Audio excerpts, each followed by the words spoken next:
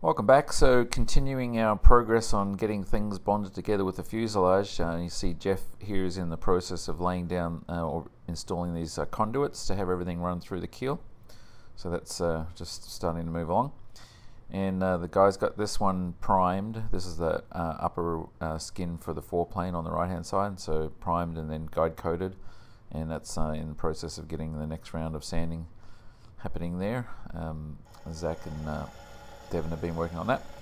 So this is one of the blocks that holds the nose gear into place, and we decided, or we needed to take off about 70 thou off of that, so I put that on the machine to get that done. And the reason is because the layup on the keel ended up being a little bit thicker than what we'd expected, so we needed a little bit more room, and this was the best place to take it off. So here you can see the two blocks now are mounted there holding the nose gear into place, and this is kind of how the nose gear operates. So obviously the keel's upside down right now, and so the gear retracts, the nose gear retracts forward and up, so that's kind of how it'll live there. So it's nice to see that fitted there. And Zach and Devon been making more progress again on these plugs, so a little bit further along with sanding on this right side one after it got primed, and then Devon's been working on getting this one close to being ready for priming, so it won't be too long, and we'll be able to have them lay up the molds for those. And there you can see there's 6 conduits there now, and ultimately these are going to be bonded into place. They're just laying there right now, and there's going to be 2 more added for the rotor cables, so we'll actually have extra room if we need to run anything else down there later on. So one of the parts we haven't done yet is the lower cowling for the engine compartment, and we've been sort of putting this off because we've been discussing different changes or whatever. So anyway, we've come to a conclusion that the best thing to do is to split it into 2 and have this first part here, which basically encompasses the baggage area, actually make that apart and then bond it onto the existing end of the fuselage, and bond in the firewall and everything around the baggage compartment, which will make that whole A-frame structure and everything like that around the firewall much stronger. So here you can see I've kind of like picked out all the various pieces that are going to make up this part, and getting ready to sort of flange it so we can actually mill the plug for that. And then ultimately the lower cowling will just be the last bit that goes from that sort of opening that you see there to the very end of the aircraft there where the spinner is for the prop, and that'll be vented with some louvers to allow the cooling air to escape out the back of the fuselage there. So anyway, this one is going to be next up on the machine. So the next thing I had to do was create the flanges and such for it. So this is kind of what it ended up looking like. A bit sort of weird really, but there are recesses in there for the flanges and also for the baggage doors. So it's not just one big flat thing, you know, the recesses are 100 thou deeper than the main part. So anyway, that one's going up on the machine there shortly, and we want to get this one laid up quickly because the rest of the fuselage kind of relies on it. I mean, we have to have it before we can bond the firewall into place and the A-frame and all that stuff, and then we can bake the whole fuselage or post-cure it. And that post-cure will be something that happens after we get the fuselage up on the landing gear, and after we have the open house, which hasn't been announced yet, again 4 weeks after you see it up on the gear. So here is the machine there, I'm starting to mill that block, so it's moving along, and here you can see the guy's got that left hand side upper foreplane plug there primed. So time for be sanding on that one, and Zach's been pretty much working nicely on this one and just got the leading edge pretty much left to do before they can get the second round of primer. Okay, something else we hadn't quite sort of finished figuring out yet was placement and clearance for the parachute. So I just worked on that yesterday and got that sorted out. So here's our parachute box that you've seen before in a previous video, and there's kind of like a mock-up of the rocket. And you can see now I've actually done a couple of changes here to where the firewall is to allow that room to come out there, both the rocket and then the parachute. So, and you see the overhead view, it's nice and clear there, so the rocket will be able to come out straight. And there's just going to be a flat panel on the, or a breakaway panel on the top of the fuselage there. So when the rocket blows out, it'll just blow that panel away, and then it'll be able to pull the chute out cleanly. So what I had to do here was basically make this extra little add-on here that's going to replace the top corner of the existing firewall that we've already laid up. And so that's what this guy looks like. So it's nothing really complicated. We'll probably just make a quick little plug for that and pull a mold, or maybe we'll just make a little drape thing that we can just pull the part off directly.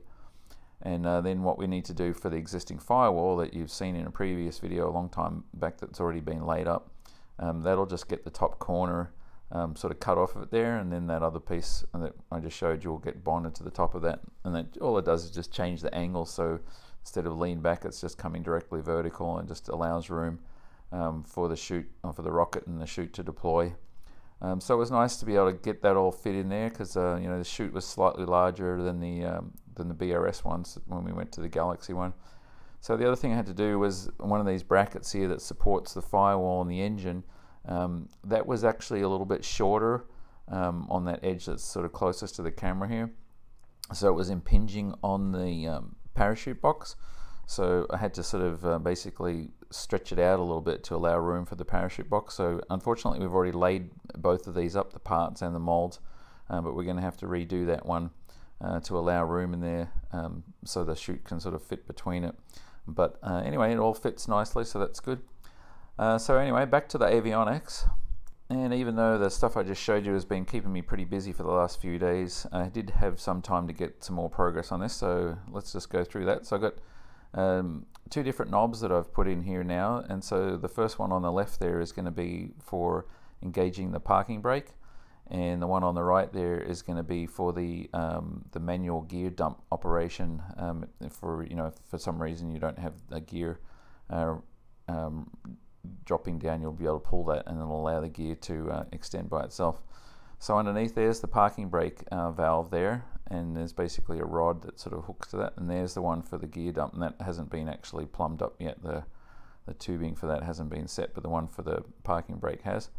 And you can see there's the lines for the parking brake, and they basically just run up through the pressure wall out to the front of the aircraft, and I'll show you that in a little bit where that goes. And then here's the I didn't show you this before, the underside of the prop pitch controller there, and that's the wiring for that's all been laid out. So that one's basically all sorted, which is nice. And what else we got here? So there's the gear switch there. That one there's the gear switch, and so the wiring's been defined for that. And then above that's the key, and yeah, somebody said you need to move that, and I still haven't found a great spot for the key switch. But anyway, all this stuff is kind of, you know, most things are kind of defined, but some things will still move later on as I find a better place for them. And there you can see the actuator rods for the parking brake. That's the one highlighted in blue there. And the parking brake will just be operated by just standing on the brakes and then just pulling the knob out there to lock the system with the pressure that you've applied, you know, using your feet. So it shouldn't be too difficult to work, and that's pretty common with how most of them are done in these aircraft. So let's see, moving around into the nose compartment there, I've done quite a bit more things here. Got things sort of plumbed into place for various different things. Let's see, oh yeah, let me show you something else here quickly. So I've got a circuit breaker in here, which is the one that's going to control the gear, because the vertical power doesn't have a 70 amp circuit is what we need, and then that's going to be a switch there. That one's going to control the pressurization system. So if you ever have to dump the cabin, you'll actually have a lever switch there, and I just put a circuit breaker in there to hold that, but I'll explain that more later on in a future video. So here's the cable connections there that go to the main circuit breaker that I just showed you in the console, and then those run down and provide power to this contactor that is the one that sends the power to the hydraulic pump for the gear. And you see I've got all the wires sorted out for that. And then you've got these two different manifolds that I mentioned last time, so those have all been plumbed now with the various different hydraulic lines going to the nose gear, and you'll see that in a second, and also down to the main gear. So it's good to have all that defined. And you see I've brought the cylinders in to this particular model here. So this is the cylinder for the nose gear, and I've got the two different lines there. So one line, when it gets pressurized, extends that rod, and and that drops the gear down, and the other one, when it gets pressurized, pulls it back, and then that retracts the gear. I think that's the way it works, but anyway, I've got it defined correctly in the model, so I don't have to remember it all the time, which is a great reason for having SolidWorks. You just don't have to remember everything. So anyway, all the different hydraulic lines there are running down one of the conduits. So those are the two for the gear running down there. So there's one that, again, for gear up, and the other one for gear down. And here's that manifold that I put in last time, so you see I've connected that. And so the one on the bottom there is for the gear up, and the one on the top is for gear down.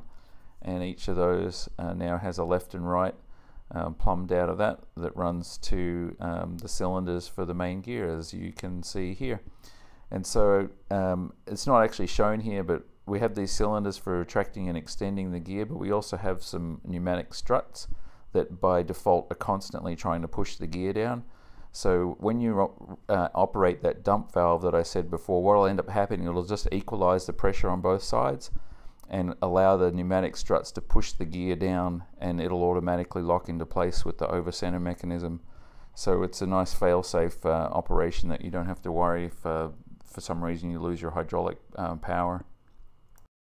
Okay, so onto the brakes, and we actually have gun drilled legs here that have a brake line sort of drilled inside of them before they were bent. So you see we just hook up the hydraulic line to the leg itself using a fitting, and then down the bottom here at the end of the leg there's the opening there, so they'll have another screw-in fitting there, and then with just a flex cable that runs to the brake caliper itself. So that's kind of nice and neat. You don't have to worry about your cables breaking on the legs there or whatever. And these will be flex lines here that run all the way back down through one of the conduits, all the way back down, and as you can see here, out the conduit and up through the pressure bulkhead in the front and over to the parking brake valve that I showed you before. So basically run through there and down to the parking brake, and then from the parking brake they actually run to the rudder pedals with the things, and that what I just highlighted there, that's the brake reservoir there for the fluid. So anyway, those lines run there, and then back to the parking brake cylinder, and then off to the actual brake cylinders on each of the brake pedals for pilot and co-pilot. And I haven't quite plumbed those in there. That's be coming out of that opening there, and there's one on the other side for left and right brakes. So that's still something that needs to be done, and that'll be probably fairly next to get done. So I finish off the brakes and the hydraulic definition, which is good. And there's that cabin dump valve again, and that just has to be plumbed up to the forward bulkhead pass through there up the top there, and into there's these two openings there is for the dump valve. Hasn't been plumbed on this side, but it's been plumbed on the other side, and likewise the power there, or the connections to the circuit breaker, hasn't been plumbed yet either. But anyway, so those are done, and let's see what else we have there. The solenoids all wired up there and defined, and what else we got here? I'm just trying to remember what else that I did that I can show you. But anyway, most of the gear stuff is coming along and pretty much defined, and same with the brakes, and then I'll be able to get on and start finishing off the rest of the avionics stuff, because there's still a bunch of wiring that has to happen. Oh, let me show you this too. So this is what I talked about last time. There's your 3 LEDs for your gear, so they're right in your face. So when you're coming into land and you're looking above the glare shield and you're glancing down at your instruments, you're going to see your 3 green lights there, or you're going to see something else, and hopefully you'll notice them and realize that, oh, maybe my gear isn't down, and you'll solve the problem before you try and land on the belly of the aircraft. So anyway, more to do still, but making really good progress on all this. I'm not sure if there'll be a video on Tuesday or Wednesday, because Labor Day weekend this weekend. But anyway, thanks again for watching, and until next time, have a good weekend.